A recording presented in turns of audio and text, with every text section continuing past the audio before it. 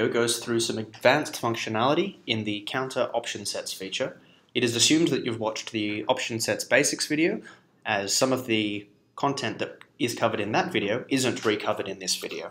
The first thing we're going to do is tour a very simple menu that has option sets already set up. Then we're going to jump into back office and show you how to set up option sets on option sets with the original menu that you already have with your option sets that may already be up and running. For an example of a set menu context. First thing we're going to do is jump on in and have a bit of a look at some of these option sets. Under starters here, we've got a fish soup with a bread roll option set. So you can see here, we've got the fish soup product and the bread roll is the modifier there as the option. In the mains, we have steak Diane. You can see we've got our steak temp option set. So I have to select one of these options. And then I've got sauce options, so I can select one or many. They're all included in the price, and then hit save there.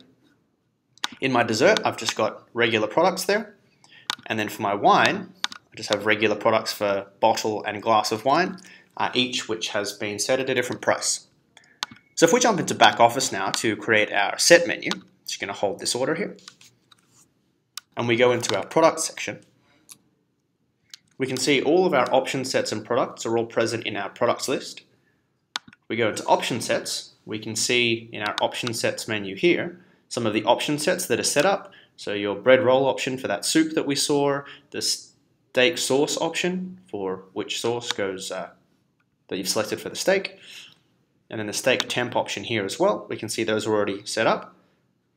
Now to create our set menu, we'll have to create a product for that set menu. So I will call it set menu 1. I'll add it to a set menus category. I'm going to give it a price of $120. Now what we can do is we can go into option sets and we can build out an option set for course selection. So products with option sets, I'll find my set menu here, and then I'll add option sets, and I've got my starters, main, dessert, and wine option sets there. Now that I've added these, as I can do with all option sets, I can rearrange them. So the starter needs to be selected first, then the main, then the wine, followed by the dessert.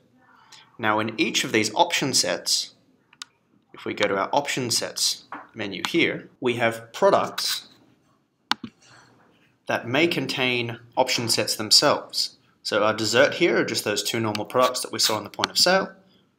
Our mains, we have steak Diane, which has option sets on it of steak temperature and sauce, and those will be present in this option sets selection. So you'll have to select the course, then you'll have to select the main, and then you'll have to select options on that main.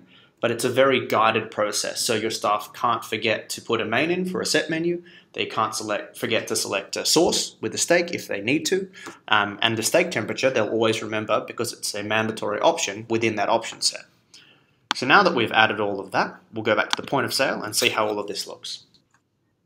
So here you can see our set menus category has appeared. We've got our set menu product, which is an option set. So we select set menu 1, which is $120. And then we add our fish soup here with the bread roll. Then we add our steak Diane, which is medium rare. And our customer may want mustard on the side. So we select on the side and mustard. And then save. And then we have a glass of wine, and you'll see in this context, a glass of wine is $0. But if we wanted to upgrade that to a bottle of wine in this option, you can see that a bottle of wine is $30 there. So it adds to the price. A bottle of wine normally would be $45, and it's just taking into account the difference between the bottle and the glass when I set that option set up. So any product within an option set can be set up at its complete own price based around the option set. And then in our dessert section here, we'll add creme brulee. And you can see that set menu has been added with all of the options, the fish soup, steak Diane, red wine, creme brulee. Now if we go and we add another one with baked sour cherries, our penne pesche, maybe a glass of wine there as well, and we'll choose our creme brulee for dessert, you can see it's been added as a completely separate option set with a line in the middle. So it's very easy to keep track of these more complex ordering scenarios like set menus or degustation menus or combo ordering and deals and things like that. And it also shows you that within a single product of the set menu here, we can have another product like fish soup with options on it. so you can go quite deep into the options forced for your staff to select. Now we're going to head into back office now, as there's a couple of things we need to note while setting up more advanced option sets like this.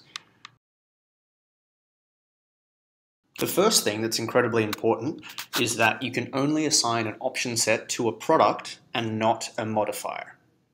So within each product, we've got our sour baked cherries here as an example. You can see that this product is, make this product a modifier? No, so it's not a modifier.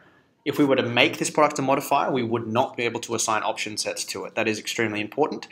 So when you're doing option sets on option sets, you need to add products to option sets, not modifiers. If you add something that has never been added to Kounta before to an option set, like the word medium for medium rare and things like that, those will be created as modifiers. So by default, you cannot assign option sets to them. You'll need to go and find those modifiers in your product list, for example, medium here, and turn them into products like this.